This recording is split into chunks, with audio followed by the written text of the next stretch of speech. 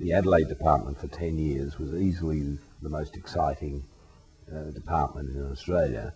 And we had this very young professor, Peter Carmel, who's quite a terribly clever man, who'd been to Trinity, but had been through Melbourne with Eric. They were contemporaries in Melbourne.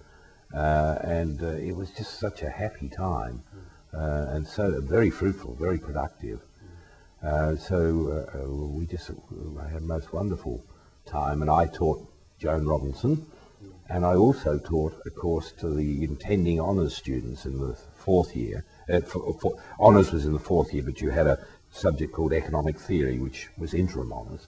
And I said, well, look, instead of doing an encyclopedia course, we're going to just concentrate on Nicky Cowdor and his post-war work and see how a great economist thinks.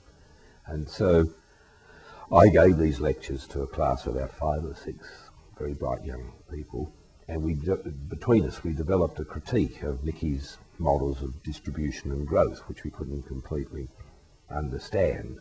I don't think Nicky did, as a matter of fact. And that led, because what my PhD had been about partly was what are the interrelationships between firms' behaviour on the one hand and systemic behaviour on the other.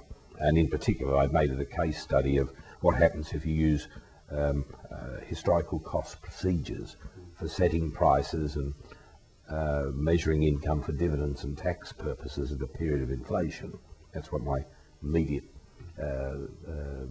problem was. But to answer it, I looked at relationships between individual behaviour and systemic behaviour. And so we investigated, saying, well, in Nicky's macro theory or Keynesian theory of distribution, what firm behaviour is he assuming in the consumption goods sector and the investment goods sector, especially as he assumes, this is this very eminent Keynesian, he was arguing that a capitalist economy in the long term must be at full employment, which led Samuelson to call him Jean-Baptiste Cowdor, after J.B. Say.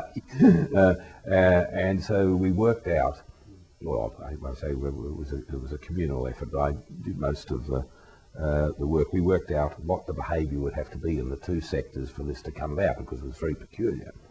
And so I wrote a paper called A Critique of Mr. Cowdor's Theory of Distribution and Growth, which I sent to Nicky, and though Nicky's a very shrewd bloke, but he said, well, you've got something there on, I don't agree with you, but you've got something there on what I've said in publications. I sent him the Review of Economic Studies where his original distribution paper was published, but the editors wouldn't have any of it, and then after a year of mucking around, they said, away. So I published it in Australian Economic Papers just before I came back to Cambridge in '63 for a year's study leave.